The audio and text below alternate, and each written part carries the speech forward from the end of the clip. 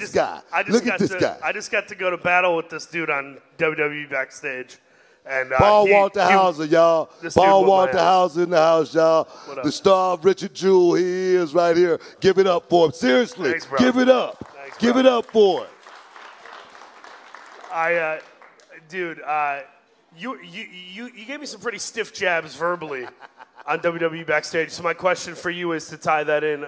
Who is one of the stiffest workers you've worked with no negative connotation, just somebody who the next morning you woke up and went, oh, yeah, I just worked with so-and-so? Oh, man. There's only one guy, you know, and he's been, you know, his name has been mentioned many, many times as far as a guy you really don't want to mess with. Probably one of the toughest guys, if not the toughest guy in the wrestling business.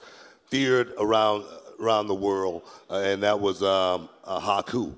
Haku literally, no, seriously, man.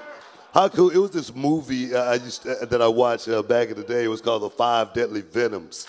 And, and there was this one guy on there, he could hit you so hard in the front, it would leave a mark on your back. It was called a sand palm. And that's the way Haku was, man. He would hit. I remember tagging with my brother against him and the Barbarian. And, you know, before the match, we always go over what we want to do and whatnot. And I would always go to Barbarian after working with them one time. I would go to Barbarian and say, what do you want to do?